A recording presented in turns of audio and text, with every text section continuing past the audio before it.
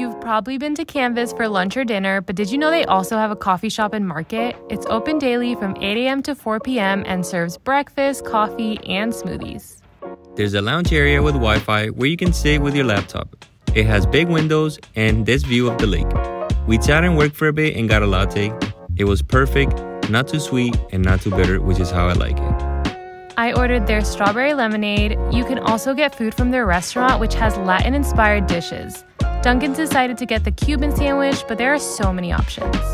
It's such a chill place to work from with good food and coffee. You have to check out Canvas in Lake Nona.